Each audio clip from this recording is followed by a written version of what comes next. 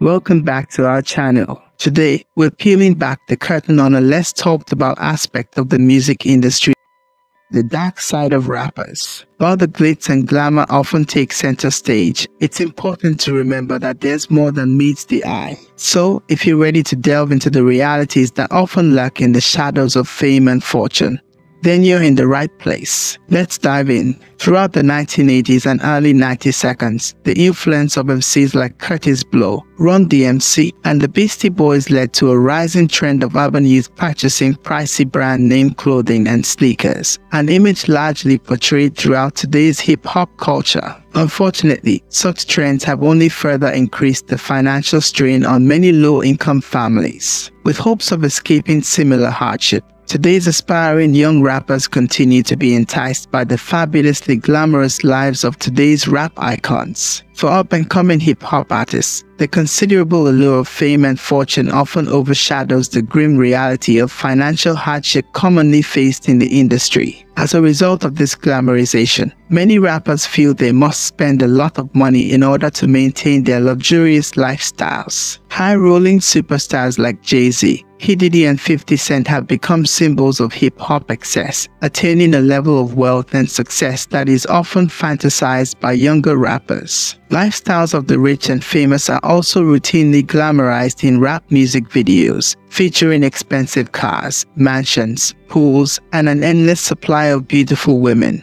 While the dream of obtaining such status is shared by many, the reality is that only an elite few will ever make enough money to afford this type of lifestyle. In contrast to the popular image of rappers frivolously and irresponsibly spending money are several who are both economically and fiscally responsible. Although one of the most controversial figures in rap history, Russell Simmons has been a pioneering example of a financially responsible rapper. Simmons presided over the strategic business decisions of his company Def Jam Records to gradually build a mogul. Simmons then parlayed his profits to venture into various fields including fashion design, film, TV production, and even finance. Jay-Z famously retired the chains and flashy suits he grew up on to define his style by the expensive European minimalism of the Maison Martin Margiela label. Jay-Z and Simmons are the polar opposite of the rappers who have excessively spent and increased their wealth by illegal means. These men have a clear desire to be financially responsible and positively impact the status of African Americans by promoting intelligence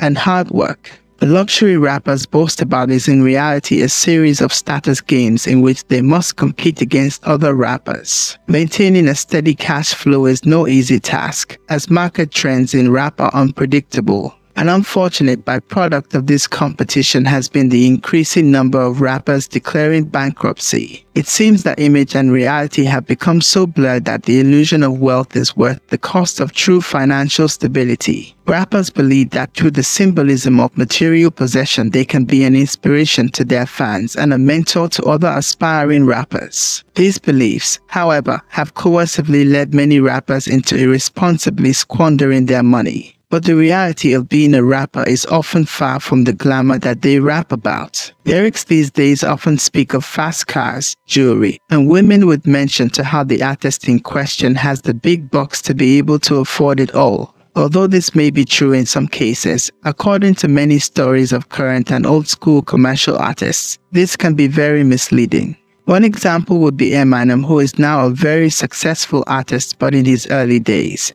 He famously had to work 60 hours a week to afford to give his daughter lunch and a birthday present. More recently, Young Money label owner Birdman came under fire for an unpaid $8 million loan for a 50,000-gallon pool. Sucker for Love rapper Snoop Dogg once said that the best day of his life was the day he bought a fridge for $1,000. It's only when you look at the one-time ghetto-stricken backgrounds of these three artists that you can laugh and cry at this materialistic irony. Being young and suddenly having access to large amounts of money, often with a deprived background, can sometimes also encourage a lack of financial responsibility. This can be further worsened with the appeal of street credibility. Many rappers feel the need to maintain an image of success, even when their pockets say otherwise. As a result of this, it is quite common for rappers to take out high-interest mortgages or extravagant loans on cars and jewelry that they cannot realistically afford, with many simply feeling embarrassed to not be able to keep up with their rapping peers. Celebrity financial advisor Suze Orman quite bluntly stated that many rappers are living paycheck to paycheck and that the average salary of a rapper would put them below the poverty line. During tough fiscal times, it is reported that many have buyers repossessed, and it is not uncommon for recording artists to file for bankruptcy in an effort to wipe the slate clean from numerous bad investments and impulsive spending. An extreme case of this would be that of rapper MC Hammer, who filed for bankruptcy in 1996 and soon thereafter compared his financial success to that of winning the lottery, only to end up in heavy debt as a result of a $30 million a year lifestyle. The excessive money spent by rappers alone is enough evidence to prove that rap is a negative influence on society. In 1998, the estimated total revenue for the rap music industry was over $2.45 billion, and it is only increasing. It is believed that the foundation for a large percentage of rap music is promoting money, cars, drugs, and women. Videos tell the story. They show various rapper personas surrounded by an unnecessary entourage of people in a luxurious mansion, showing off vehicles that are outlandishly expensive with custom rims and paint jobs. And of course, there are always a handful of women dressed inappropriately. This happens to be a direct reflection of what has become the representation of success among many black men in impoverished communities. Unfortunately, this is where the negative impact begins. Inner city youth strive to emulate these images without the understanding of the hard work and dedication that these rappers put into achieving their status symbols. Still, the unemployment rate and the percentage of school dropouts among inner city youth is very high, and the legal job market is not looking very bright. These young individuals will do whatever it takes to achieve the fast cash, bling, and women that are portrayed as being a successful black man. The desperation of these individuals to achieve the bare minimum is astonishing. Oftentimes in today's society, even successful rappers can be considered a bare minimum. The flashy materialistic lifestyles seen in videos have caused misallocation of funds for many successful rappers. A very large percentage of the money made in the rap industry is spent on material goods such as cars and jewelry. There are countless reports on successful rappers defaulting on car and jewelry loans. Some rappers rent and lease vehicles trying to keep up images that are not consistent with their bank accounts. The popular slogan "bling bling" is another reflection of the misallocation of funds in the rap industry today. This phrase was coined by cash-stricken rapper Juvenile after seeing how much cash was spent on jewelry by successful rappers of his time.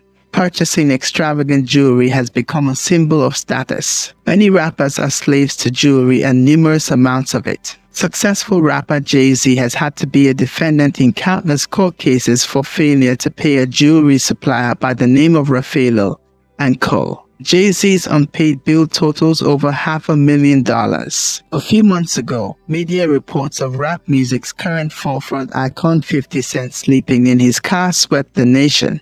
Outrageous spending and often giving away money to promote a false image of generosity is the cause for this misguided financial status. Inner city youth do not understand this. They see rappers and their wealth as a means of escaping financial struggle. More often than not, they are attempting to escape financial struggle through illegitimate means. A rapper's progression to success is too distant for many to understand that it takes more than just the snap of the fingers. Snoop Dogg enjoys marijuana on a daily basis and has also been involved with cocaine. In an interview with Barbara Walters, he stated that it makes me feel the way I need to feel. He has been arrested multiple times for possession of the drug. DMX has a long history of battling with drug addiction. He has been in and out of penal institutions and has had multiple run-ins with the law. Eminem became addicted to prescription drugs, which nearly resulted in an untimely death. Hip-hop mogul Russell Simmons has even expressed his addiction to smoking marijuana. These are just a few examples of the massive drug culture within rap music. Many fans argue that it is now a societal norm for an artist to use drugs. If a fan listens to artist music and idolizes the lifestyle which they lead, the fan may also think the intake of drugs will make them feel the same way their favorite artist does. Many fans argue that it is a societal norm for an artist to use drugs. If fans listen to the artist's music and idolize their lifestyle, the fan may also think intake of drugs will make them feel the same way their favorite artist does. This could be very detrimental in the long run, as many fans do not have the same financial or emotional support as some of their favorite rappers. They may take up the use of drugs and, unlike the artist, not be able to stop due to addiction. This could eventually lead to an increase of substance abuse problems within poverty and inner city. Gang affiliations. Quite a few of the rappers in the industry have been or are currently affiliated with gangs, but one of the most notable artists to be in a gang is Snoop Dogg. Snoop is a member of the Rolling 20 Crips in Long Beach, although he hasn't exactly denied it. He hasn't been quite open about it either. The reason why it is said is because he is related to two known Rolling 20 Crips members, dazzling and Nate Dogg.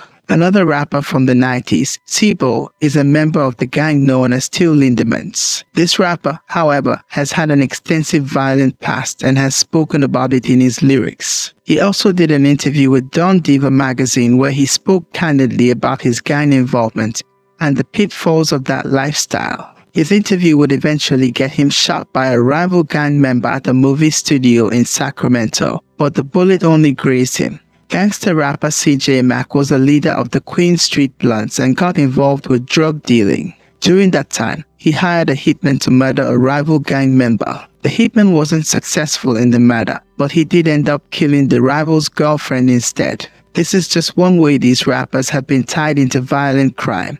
Now we can talk about the opposite, where a rapper was a gang member and later used music to escape that lifestyle. One of the greatest storytellers in rap and by far one of the smartest men to grace this industry is Kool G Rap.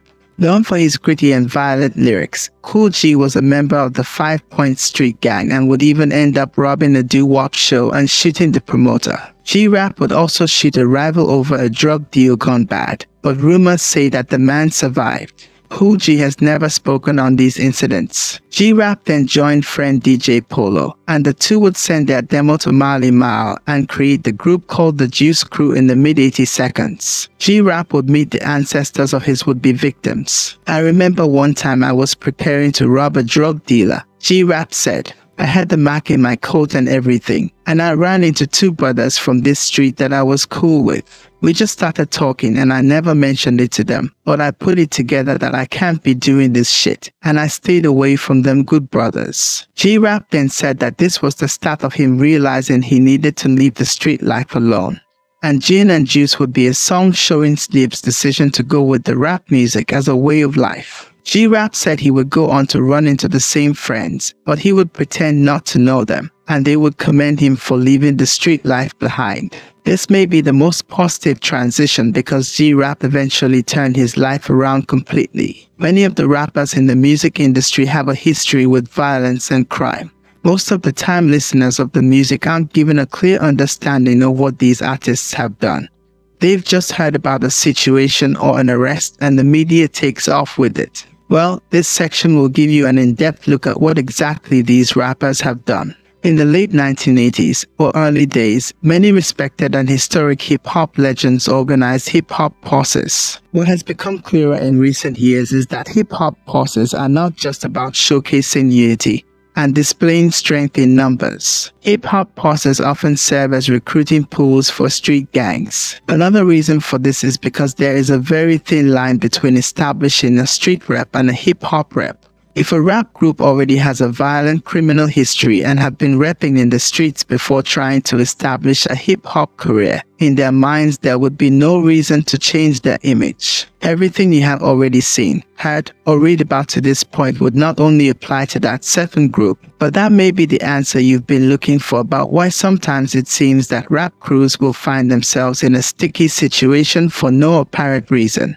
Now let there be no confusion. Not all hip-hop pauses are street gangs and there are many positive hip-hop pauses out there. But once your crew starts finding themselves in trouble, becoming subject to violence or engaging in violent activity, it is inevitable that they have entered the first stage of gangster life. All it really takes from this point on is a well-respected out to give the youth in the crew a G-ride and identify themselves with a certain gang, and just like that, the line between hip-hop posse and street gang has been crossed. Now speaking of G-rides and hip-hop, West Coast rap legend Tupac Shakur was a known member of the infamous Bloods gang and spoke about it often in his music. Death Row Records at the height of its era was easily the most notorious rap label to have even been associated with street gang activity, and could be a whole different story by itself. Most rappers have big egos and lots of pride, thus when another artist offends them they are likely to retaliate in order to defend their honor. This often leads to beefs or feuds between two artists. In classic hip-hop form, some of these feuds can lead to behind-the-scenes conniving tactics and underhanded tricks. Many believe that the infamous East Coast versus West Coast hip-hop rivalry, which was purported between Bad Boy Records and Death Row Records, headed by Biggie Smalls and Tupac Shakur respectively, in the mid-90s was responsible for the death of the two aforementioned rap legends. Some beefs are still ongoing and show no sign of stopping. Jay-Z and Nas have been involved in a feud for the best part of a decade. An altercation at the 1999 Hot 97 Summer Jam, where they both insulted each other in front of thousands of fans, further fueled the dispute. One notable event was when Jay-Z released The Takeover, a track insulting Nas and claiming that he was a better artist. Nas responded with Ether, a track in which he verbally abused Jay-Z despite numerous attempts to call a truce recently. The pair have been exchanging more insults, and the future of the feud is uncertain. Even more attesting to the violent lifestyles of rappers, it is more common than not to find rappers behind bars. Recent years have seen an alarming number of rappers either being charged or serving time for a range of offenses, from drug violations to murder. It is not uncommon for a rapper to release their breakout album, only to be soon after incarcerated. Foxy Brown, Mystical, and C Murder are recent examples of this trend. At the current time, a little less than 10% of the 50 cover class of 7 is serving time in prison. How does this happen? Why are rappers so prone to run-ins with the law? The answer to this is multifaceted, but lies largely in the mindset of the individual and the circumstances they are surrounded by. Coming from the poor inner city, many rappers are no strangers to run-ins with the law, having been harassed by police on minor charges one too many times. Oftentimes those rappers have had no prior interest in criminal activity, but in facing a corrupt justice system and the need for financial security, they find themselves becoming what authorities always accuse them of being. Others are products of broken homes and impoverished communities, raised with little guidance and dire influences to pursue a life of crime. With fame dangling a light at the end of a very dark tunnel, many continue to travel down that tunnel due to the ever-present and culturally acceptable use of drugs and alcohol. This leads to further poor decision-making and some outright criminal actions. In the case of romanticists like C Murder, his court case and subsequent conviction for murder were the results of trying to uphold an image that he was no longer in a position to maintain and prove himself in an environment that he had long since left behind. Thus, the consequences of his actions had dire effects on not only his life, but the lives of those he affected and the fans who admired him. There is a lot of glorification of guns and violence in the lyrics of rappers. Many rappers in their songs portray that they live in the ghetto and will always be loyal to it. They also claim to represent gangs without thinking of who's listening to their music. These individuals fail to realize that the gang's lifestyle is nothing beneficial, and representing this in their music is nothing positive to do. All this does is lead astray the youth who listen to their music and forces them to think that it's okay to be involved in criminal activities. This was the case in the 1990s. A group who called themselves the Living Legends released a song entitled Rabbit Hole. This song was an attempt to educate young urban hip-hop listeners that gangs were not worth any further consideration. Some supporters of these gun-toting rappers will argue that they are just rapping about events they have witnessed in their past years living in poverty-afflicted areas. They view the rappers as merely messengers to a violent reality in a city of despair. But it is argued that by rapping about a problem with no intentions of resolving it can be viewed as implementing negative change. Dr. Ian Lopez, a Yale University professor of law, puts it this way: if the rapper is not making a social commentary and the discourse is in which you have to retaliate, that is the exact type of behavior which often results in cycles of violence. An example of this came in July 2003, when an East Coast rapper by the name of 50 Cent intentionally released a record character assassinating a man known as Ja Rule, ending with the words "Murder Inc. Have some crack." In response to this track, gunfire erupted outside the world-famous Hit Factory studio. Though 50 Cent denies having any involvement with the shooting, this is yet another case of life imitating art. Rappers come into wealth and fame and are able to achieve what the normal person cannot. While it is obviously a huge positive in their lives, it can also be a negative. Exploitation is an issue that many rap artists face, and it can come in many forms. Whether it be a result of the music the rap artists created or by people in the industry taking advantage of them, it is something that can have a detrimental effect on their lives. An example of exploitation that is due to the genre of music comes in the form of Ludacris and his song Deep Covers for a Black Man. In this song, Ludacris discusses the issue of black-on-black crime and how he feels that it's an issue that doesn't get enough attention. However, Ludacris was forced to change the focus of the song and the message that he was trying to convey in order to sell more records, because the people he had signed with felt that the song wouldn't do as well because it's not what people want to hear. This is a prime example of someone having to compromise their values and beliefs in an attempt to gain more money. Money wasn't an issue for 50 Cent, but even he felt that he was being exploited by the recording company that he was affiliated with and Dr. Dre and Interscope. 50 felt that he was being taken advantage of financially and had to file a lawsuit against the record labels. This is a common issue in the music industry with many artists, and 50 also made mentions of how acts of exploitation management and the music industry itself made him mad enough to write a song. Exploitation of rappers can sometimes be through actions, and that can be seen with what happened to Proof. Finding a record deal and achieving fame is a dream for many aspiring artists trying to make it in the industry. Unfortunately, that dream becomes a nightmare for some. Coming from the group D12, Proof was often attempting to help members of his group, and in 2006 he was shot and killed during a dispute involving money with a bouncer and a disbarred police officer. This is an extreme case, but examples like this and others show how exploitation and wrongdoings can often befall rappers, and the consequences can be severe. The lyrics in numerous rap songs contain a much amount of sexual degradation and misogyny. The objectification of women, or the representation of women in a sexual manner, is not isolated to gangster rap,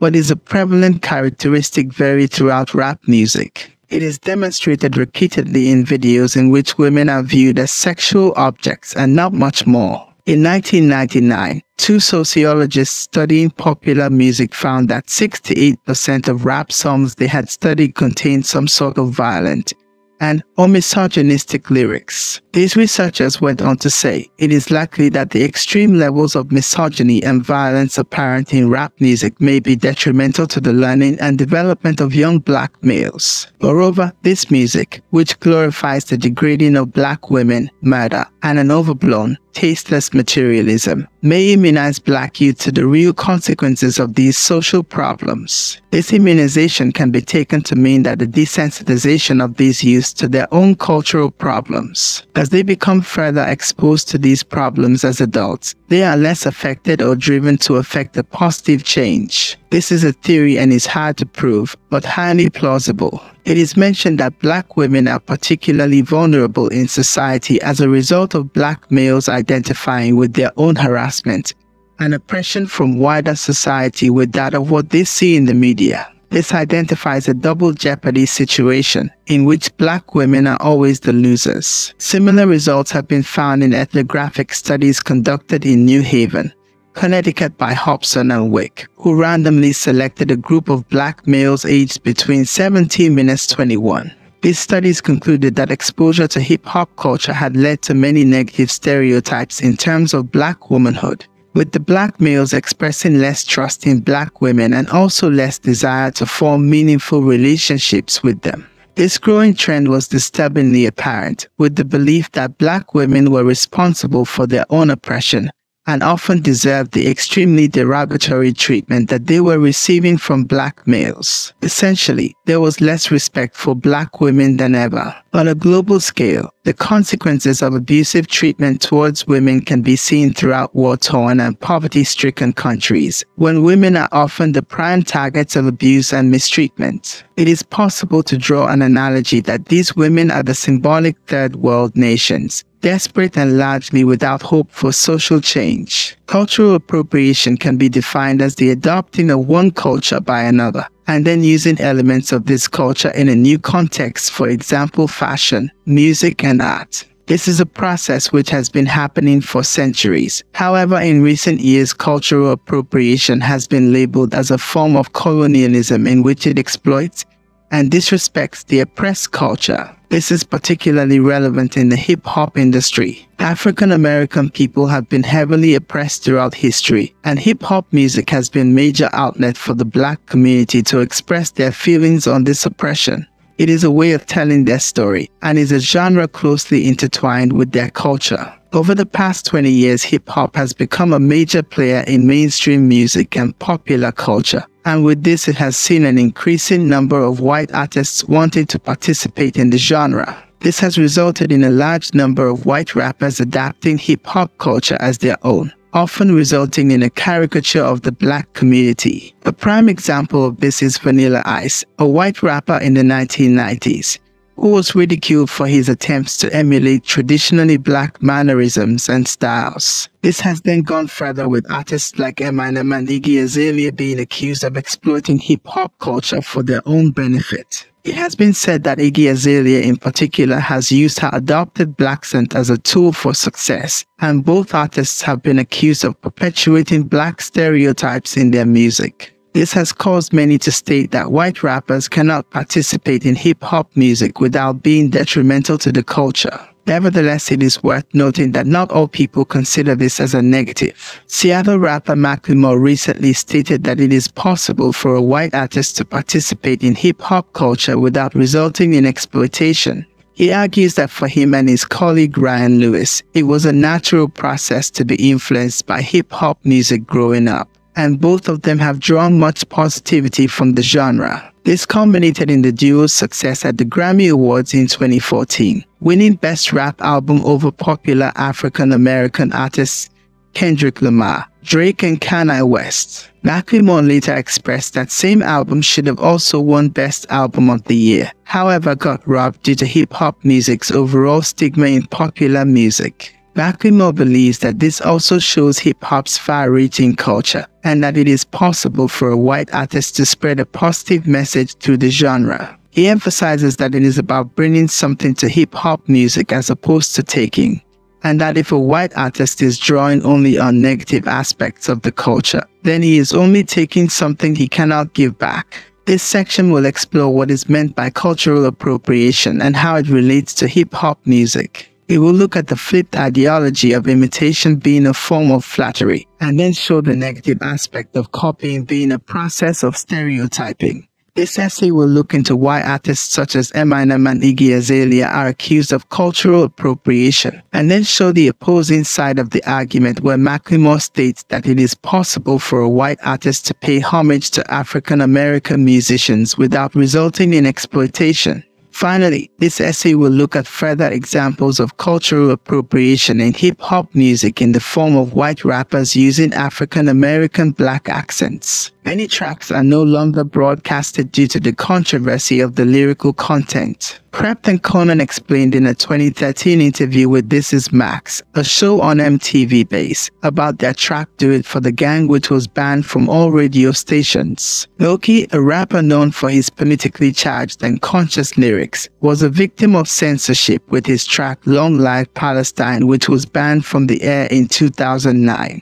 With the introduction of the new explicit lyric censorship campaign on iTunes UK, which will see the display of parental advisory stickers on albums deemed explicit, there may be less of a platform for artists to release controversial music in the future. London rapper Jay-Z, known for his intelligent, complex rhyming style, was banned from BBC One Extra for his controversial track High Grade PT2, which graphically details the life and consequences of a young cannabis smoker. Foreign beggars have been banned from radio with their track Let Go, as the Drugs Act 2005 introduced a new criminal offense of possession of cannabis for the third time or more. This offense triggers a street warning consisting of information and advice and a cannabis warning. This legislation continues to evolve, but the act and track have lost no relevance. The genre has always been riddled with stereotypes. The gangster culture that it portrays in music is also a real lifestyle for many rappers and might affect non-gang affiliated artists. It's only been in the past few years that UK hip-hop has been widely accepted and played on mainstream radio.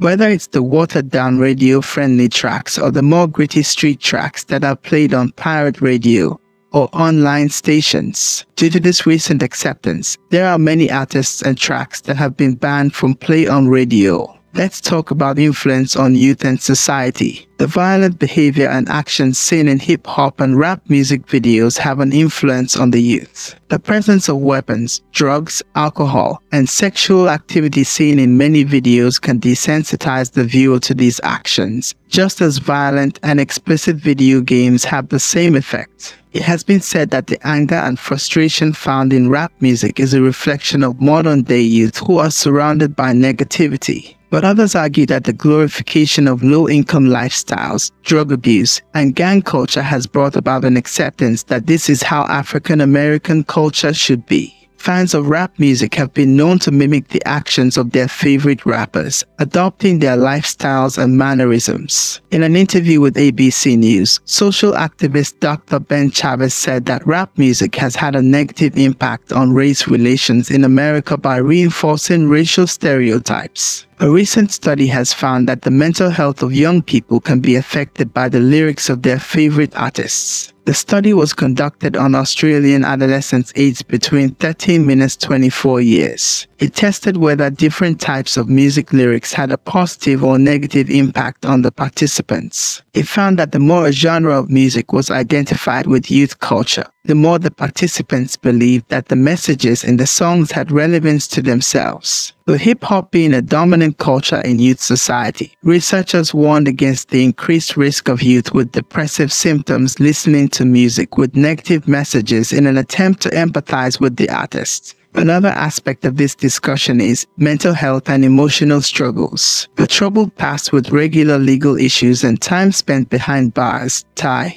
explains his issues with trying to find self-resolutions and keeping a level head for the sake of himself and loved ones. There were those times, Ty says, when I thought it would be better if I was just gone, doing time in jail.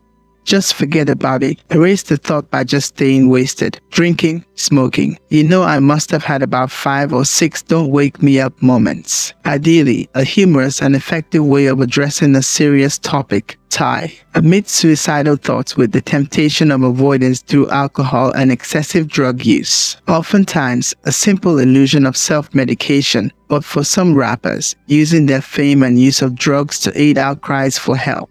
The late DJ Screw, known for his rapped and slowed flow style and a concoction of prescription cough syrup with codeine and other drugs, best known as Lino syrup. Screw's use of the drugs, believing it helped him work better, but he had been hospitalized on a few occasions due to excessive use and cardiac issues. Screw died of a codeine overdose and suffered heart failure in his home in November of 2000. An accidental death, but quite possibly a case of killing oneself through the attempt of escaping ongoing issues and papering over the cracks on much more complex problems. An interesting but sad aspect of the life of a rapper is the mental strain it puts on them. Pressure from fans, record labels, family, and oneself can be too much to handle. Fame comes with a very expensive price tag and sometimes an unexpected one.